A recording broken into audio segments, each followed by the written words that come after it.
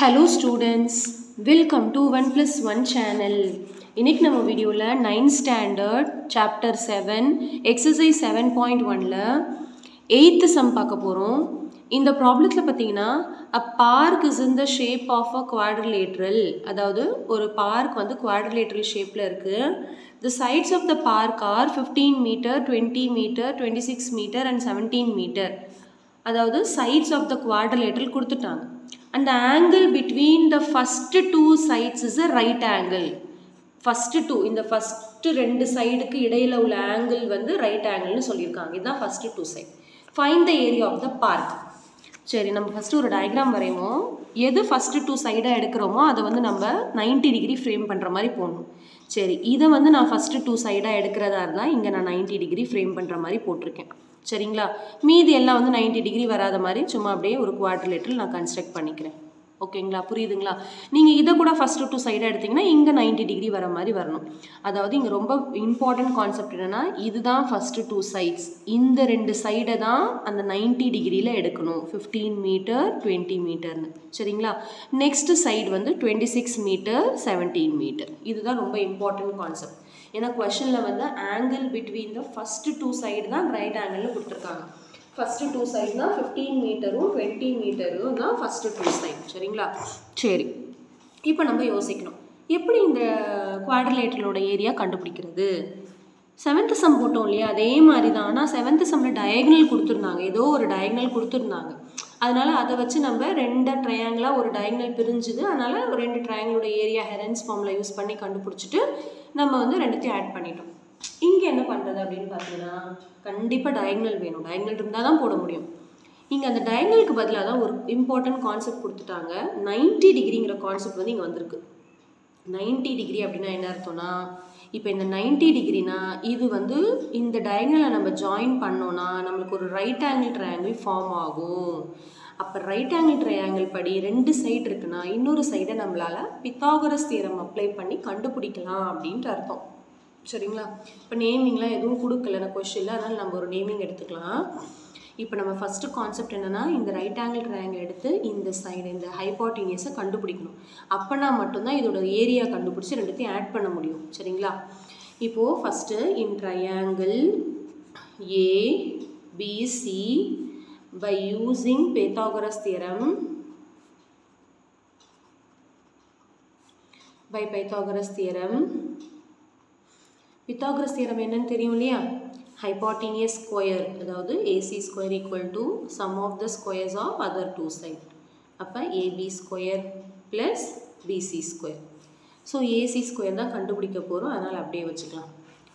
AB square வந்து 15 square plus BC square வந்து 20 square.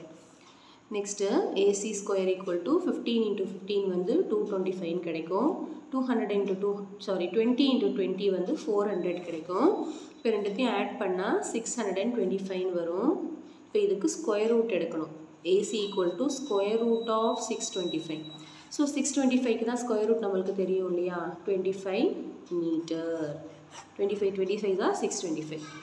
இப்போ நான் AC சைடு வந்து கண்டுபிடிச்சிட்டேன் 25 மீட்டர். இப்போது இது வந்து ஒரு ரைட் ஆங்கிள் ட்ரையாங்கிள், இது வந்து ஒரு நார்மல் ட்ரையாங்கிள். ரெண்டுத்தோட ஏரியாவும் கண்டுபிடிச்சி ஆட் பண்ணால் இந்த குவாட்ரிலேட்டரலோட ஏரியா கண்டுபிடிச்சிடலாம். So first area of triangle. இப்போது இந்த ட்ரையாங்கிளுக்கு ஹெரன்ஸ் ஃபார்முலா யூஸ் பண்ணாமலும் கண்டுபிடிக்கலாம், யூஸ் பண்ணியும் கண்டுபிடிக்கலாம். ஹெரன்ஸ் ஃபார்முலா யூஸ் பண்ணாமல் இருந்தால் ஈஸியாக இருக்கும். ஏன்னா இது ரைட் ஆங்கிள் ட்ரையாங்கிள் இல்லையா, ஏரியா ஆஃப் ரைட் ஆங்கிள் ட்ரையாங்கிளுக்கு தான் நம்மளுக்கு ஃபார்முலா இருக்கு இல்லையா. So area of right angled triangle ABCக்கு formula என்னென்னா 1/2 into B into H square units. இப்போ இதில் பேஸ் எது, ஹைட் எதுனா 90 டிகிரி இருக்கு இல்லையா, 90 டிகிரி இருக்கிறது தான். அதாவது எந்த சைடு நம்மளுக்கு 90 டிகிரி ஃபார்ம் ஆகுதோ அதுதான் ஒரு பேஸு, ஒரு ஹைட். இப்போ ஒரு ரைட் ஆங்கிள் ட்ரையாங்கிளாக இருந்துச்சுன்னா இதுதான் பேஸு, இதுதான் ஹைட். 90 டிகிரி ஃபார்ம் ஆகிற இடம் தான் பேஸு, ஹைட். அதில் எதை வேணாலும் பேஸு, எதை வேணாலும் ஹைட் எடுத்துக்கலாம். இப்போ இதுதான் 90 டிகிரி. அப்போ இது ஒரு பேஸு, இது ஒரு ஹைட்டு. ஸோ நான் பியை வந்து 15 எடுத்துக்கிறேன், ஹைட்டை வந்து 20 எடுத்துக்கிறேன். அப்போ 1/2 into 15 into 20. இப்போ cancellation, 2 1s are 2, 2 10s are 20. So மீதி இருக்கிறது 15 into 10 which is nothing but 150 meter square. ஏன்னா இது வந்து ஏரியாலே, அதனால் வந்து நம்ம ஸ்கொயர் யூனிட்ஸ் போடுறோம். ஓகே, இப்போ இதே மாதிரி நம்ம என்ன பண்ண போகிறோம்னா அடுத்த ட்ரையாங்கிளான ஏரியா கண்டுபிடிக்கணும். So next in triangle ACT இதில் வந்து நம்ம half into b into h use பண்ண முடியாது, ஏன்னா இது ரைட் ஆங்கிள் ட்ரையாங்கிள் கிடையாது. ஹெரன்ஸ் ஃபார்முலா தான் யூஸ் பண்ணணும். இப்போ ஹெரன்ஸ் ஃபார்முலா யூஸ் பண்ணணும்னா ஏ எது பி எது சி எதுன்னு எழுதணும். ஸோ ஏவை வந்து நான் 17 மீட்டர்னு எடுத்துக்கிறேன், பியை வந்து 25 மீட்டர்னு எடுத்துக்கிறேன், சியை வந்து 26 மீட்டர்னு எடுத்துக்கிறேன். அதாவது மூணு சைடு ஆஃப் த ட்ரையாங்கிள். இப்போ நம்ம எஸ் கண்டுபிடிக்கணும். ஹெரன்ஸ் ஃபார்முலா யூஸ் பண்ணுறதா இருந்தால் எஸ் கண்டுபிடிக்கணும். S is equal to A plus B plus C by 2. அப்போ a plus b plus c by 2 17 plus 25 plus 26 by 2 மூணுத்தையும் ஆட் பண்ணணும். 17 25 26 6 plus 5 11 11 plus 7 18 8 balance 1 2 4 6 68 by 2 68 by 2. இப்போ 68 by 2 டிவைட் பண்ணால் 34 கிடைக்குமா? அப்போ S is equal to 34 meter. S is equal to 34 meter. சரிங்களா? calculationலாம் கரெக்டாக இருக்கான்னு ஒரு தடவை செக் பண்ணிக்கோங்க. ஓகே, இப்போ நம்ம ஹெரன்ஸ் ஃபார்முலா யூஸ் பண்ண போகிறோம். So area of triangle ACT, area of triangle ACT is equal to square root of S into S minus A into S minus B into S minus C. So square root of S வந்து 34 into 34 minus A வந்து 17 25 26. So 34 minus 17, அடுத்து 34 minus 25, அடுத்து 34 minus 26. கரெக்டா? 17 25 26. Okay, so ABC போட்டாச்சு. இப்போ minus பண்ண போகிறோம். Square root of 34 into first 34ஐயும் 17ஐயும் minus பண்ணுறேன். ஸோ இங்கே வந்து 14 வரும், இங்கே வந்து 2 வரும். 14 minus 7 7, 2 minus 1 1. 17 இன்ட்டு 34லேருந்து 25 மைனஸ் பண்ணணும். 14 இங்கே 2, 14லேருந்து 5 மைனஸ் பண்ணால் 9 வரும். அடுத்து இன்ட்டு 34லேருந்து 26 மைனஸ் பண்ண போகிறோம். ஸோ 14 இங்கே 2 ஆயிரும், 8 வரும். 8. இப்போ மூணுத்தையும் மல்டிப்ளை பண்ணணும். ஃபஸ்ட்டு 34ஐயும் 17ஐயும் மல்டிப்ளை பண்ணுறேன். 7 4s are 28, 8 balance 2, 7 3s are 21, 21 plus 2 23. Next 1ஆல் பண்ணால் 4 3, 8 7 5 78. இப்போ அடுத்து 9 அதோட சேர்த்து மல்டிப்ளை பண்ணுறேன். இல்லை 9 8s are 72, டேரெக்டாக 72ஆல் கூட பண்ணிக்கலாம். சரிங்களா? 2 8s are 16, 6 balance 1, 2 7s are 14, 14 plus 1 15, 5 balance 1, 2 5s are 10, 10 plus 1 11. Next 7, 7 8s are 56, 6 balance 5, 7 7s are 49, 49 plus 5 வந்து 54, 4 balance 5, 7 5s are 35, 35 plus 5 40. So 6 11, 1 balance 1, 5 6 1 4. So square root of 41616 வந்திருக்கு. இப்போ இதுக்கு வந்து நம்ம ஸ்கொயர் ரூட் கண்டுபிடிக்கணும். 41616க்கு ஸ்கொயர் ரூட். லாஸ்ட்லேருந்து 2 2ஆக பேர் பண்ணணும். So 4 வந்து தனியாக இருக்குது. அப்போ 2 2s are 4 வரும், பேலன்ஸ் 0. நெக்ஸ்ட்டு 16 இறக்குறோம். இப்போ இங்கே என்ன நம்பர் இருக்கோ அதை 2ஆல் மல்டிப்ளை பண்ணி இங்கே போடணும். 4. அடுத்து 4 அப்படியே வச்சுக்கோங்க. 4ஓட எதை மல்டிப்ளை பண்ணால் 16 வருதுன்னு பார்க்கணும். அதாவது இங்கேயும் சேம் நம்பர், 0லேருந்து 9 வரைக்கும் போட்டுக்கலாம். நான் இப்போ வந்து இங்கே 1 போட்டாலே 41, இதை விட அதிகமாக வருது. இப்போ நோ அதர் கோ 0 தான் போடணும். 0 into 40 0. அப்போ இங்கேயும் 0 0 போடணும். 40 into 0 0 பை மைனஸ் பண்ணால் 16. அடுத்த பேரான 16 இறக்குறேன். இல்லைனா நீங்கள் இன்னொன்றும் பண்ணலாம். இப்போ 2 நம்பர் இறக்கும் போது என்னால் இங்கே வந்து நம்பர் வந்து பத்தலை. அப்போ இன்னொரு பேரையும் கீழே இறக்கிக்கலாம். 2 பேரை அட் அ டைம் இறக்கும் போது கோஷன்ட்டில் ஒரு 0 போடணும். அது வந்து புரியாதுங்கிறதுக்காக தான் நான் இப்படி போட்டிருக்கேன். சரிங்களா?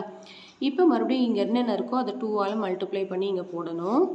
இப்போ 40யோட எந்த 2 சேம் நம்பரை இங்கேயும் இங்கேயும் போட்டால் இது வருதுன்னு பார்க்கணும். ஸோ நான் வந்து 4 போட்டு பார்க்குறேன். ஏன் 4 போட்டு பார்க்க, இப்படி டேரெக்டாக நம்ம போடுறோன்னு பாருங்கள். ஃபஸ்ட்டு ஏன் 4 போடுறேன்னா கடைசி நம்பர் 6, எந்த ரெண்டு நம்பரை மல்டிப்ளை பண்ணால் கடைசி நம்பர் 6 வரும்னா ரெண்டு பாசிபிள் தான். 4 4s are 16ல் 6 வரும், 6 6 are 36ல் 6 வரும். ரெண்டு பாசிபிள். இங்கே 6 போட முடியாது, ஏன்னா 6 × 4 24, 2000க்கு மேலே போயிடும். ஆனால் எனக்கு 2000க்குள்ளே தான் வேணும். அப்போ 4 தான் வந்து பாசிபிளான ஆன்சர். அதனால தான் டைரெக்டாக 4 போடுறேன். 4 4s are 16, 6 balance 1, 4 4s are 16 வந்துருச்சுங்களா? So இங்கேயும் 4 1 6 1 6 ரிமைண்டர் 0 ஆனதுனால ஸ்கொயர் ரூட் வந்து 204. இப்போ ரெண்டு ட்ரையாங்கிளோட ஏரியாவும் கண்டுபிடிச்சிட்டு இப்போ ரெண்டுத்தையும் ஆட் பண்ணணும். ஸோ ஏரியா ஆஃப் குவாட்ரிலேட்ரல்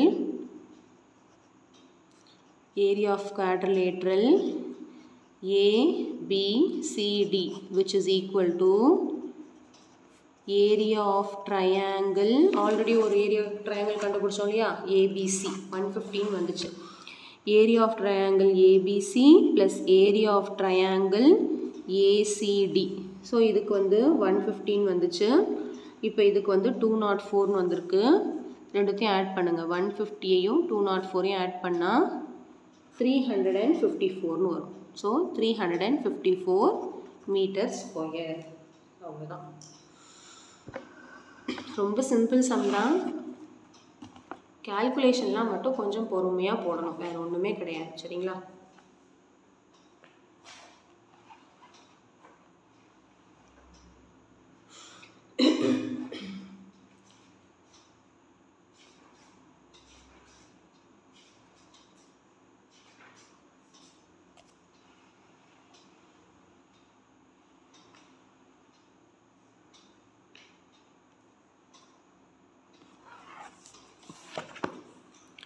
இங்கே மீட்டர் ஸ்கொயர் போட மறந்துட்டு பாருங்கள் ஏரியாவில். ஸோ கண்டிப்பாக இந்த சம் நல்லா உங்களுக்கு கிளியராக அண்டர்ஸ்டாண்ட் ஆகிருக்கும்னு நினைக்கிறேன்.